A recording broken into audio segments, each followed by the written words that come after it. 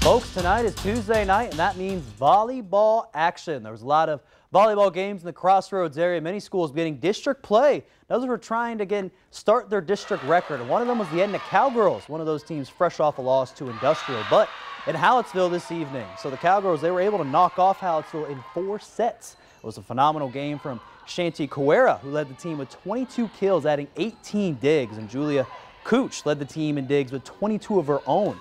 And Bella Platuni was an unreal 43 assists for the team for Hallettsville. And then Hannah Zachary had 20 digs again for both sides and on the way for kills. Now the Cuero ladies also got win in 4 sets as well. Arissa Carbonara and Sarah Rodriguez tied for the team with 9 kills apiece. And Carbonara now has 499 of those on this season right now. And the Lady Gobblers are now 1-0 in district play, and they have a big-time showdown this Friday at 4:30 when they welcome state-ranked Goliad into town. It's going to be an early season statement, see if they can win that one going on Friday night. Now over to Victoria West. They started up district play as well versus Houston team and Richmond Randall tonight at home. And the Warriors, they won in 3 straight sets. They won 25-9, 25-9 again in the second set, and a little bit closer in the third set, 25-20. Emily Parker had a great night, had 13 kills in total, and Kristen Kotek had a big day as well, had 7 kills, 3 digs to help out the Lady Warriors as well. And West is now 26-4 for the season. They're going to play Victoria East, and we already saw in football the rivalry, so we see it in volleyball on Friday night. The tip-off will be at 6 p.m. So again, before football game starts off, try to watch that one there on the volleyball side.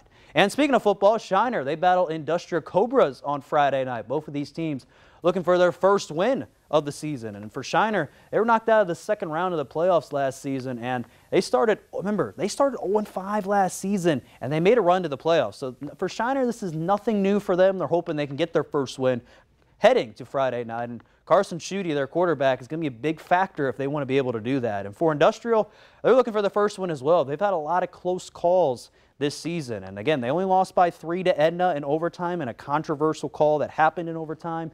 And then you saw also they lost to Yoakum to 3 points. So they're hoping they can get back on the right track, and Ashton Garza to even help propel the team to their first victory.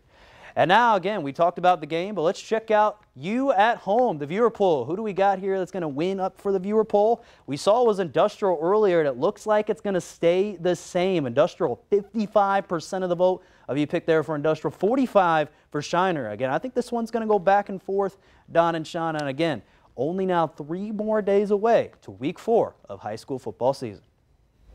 Is that within the margin of error? Yeah, I mean, like I said, it's really close overall. Like I said, we've had a lot of viewer polls that were close either way, but I think, like I said, 3